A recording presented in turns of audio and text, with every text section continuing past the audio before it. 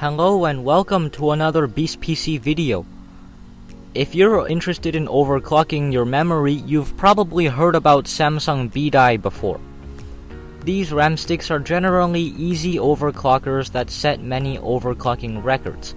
Yet it is difficult to tell if the sticks you're buying use B-Die ICs, and if you can tell, usually they're really expensive. Basically, any well-known B-Die found using a B-Die finder is super overpriced. So today we'll teach you guys how to find B-Die and get a good price while doing so. If you're here to watch this video, we probably don't need to convince you to buy B-Die or to not buy B-Die. This video is only about giving tips. Also, all of the tips in this video are trends that we and other channels linked below have noticed, so your results may vary, and please do your own research as we cannot guarantee that all kits we mention here are going to be real B-Die. Also, keep in mind that not all B-Die clocks the same and some kits might be better at overclocking than others. Let's get into the tips. First, check this B-Die finder page online for a decent idea of what to look out for. One important idea is to buy used. Used RAM is perfectly safe, in fact probably the safest thing you can buy used in a PC. Looking up B-Die or putting the model number of the RAM you found in B-Die Finder into eBay can sometimes give you some really well-priced kits. Although most of the time, sellers are just going to put a huge premium on them since they know they're B-Die as well. Ideally, you want to buy RAM from somebody that doesn't know the value of what they have. How do you do this? One super special way to do this is to look for Corsair Vengeance LPX sticks. On the label, you can see a revision number. The number to look for is V4.32, which we can pretty much guarantee is B-Die. V4.31 works as well, however, avoid V3.31. It's not difficult to find these on eBay as they seem to pop up every other day, but you might have to spend a bit of time bidding. However, they're not super sought after and so the prices are okay. This label is visible without opening the package, which is super helpful if you're buying inside a store. Now, we don't endorse it, but you could hypothetically also abuse the return policy of certain online retailers, but again, we don't endorse this. The best option for buying online this way is to buy used, so you can check the revision number in the pictures provided by the seller.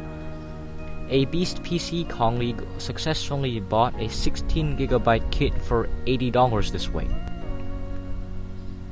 Looking up generic kits on eBay or a retailer of choice and comparing with the B-Die finder can also be pretty helpful. However, do know that this list does not cover all kits, so you might find one that's not on the list. A Beast PC colleague once bought 3000 MHz C15 G-Skill kits, but they had an unusual model number that weren't on the B-Die finder list. Yet, it turned out to be B-Die kits. The best way to confirm is to consult the seller for a screenshot or to try using that B-Die finder list. To check if your RAM is B-Die, you need to download a handy tool called Typhoon Burner that'll read your memory sticks. If the seller advertises the RAM as B-Die, you can ask them to provide a Typhoon Burner screenshot. Due to the nature of the silicon lottery though, not all B-Die kits perform the same.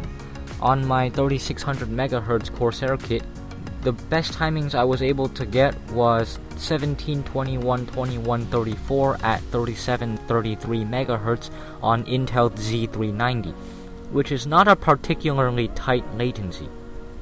Some more general rules of thumb. 3200 C14 and 3600 C16 are generally B-Die kits, but they can be a little more expensive because this is a pretty common thing to look out for. Second, you can look at the TRCD and TRP, the middle two numbers in a string of 4 latencies. On 3600 MHz, if it's CL17 or below, there's a good chance it's B-Die. If these two timings are similar or identical to the cache latency, and the cache latency is decent, it's very likely as well. A quick and dirty rule to kind of take a guess with any frequency is to divide the frequency by the cache latency or one of the other two latencies. If the number you get is over 200, for example 3200 over 14 equals around 228, it should probably be BDI. You want the number here to be higher, not lower. One thing to keep in mind, avoid crucial sticks at all costs. Even though sometimes the timings fit the description of great timings and high frequency, they are owned by Micron, and chances are you'll just get a top bin Micron eDie kit. As with all PC parts hunting though, the number one best way to find a good deal is to be patient and quick thinking. Thanks for watching. If you liked this video, please leave a like and please consider subscribing. See you next time.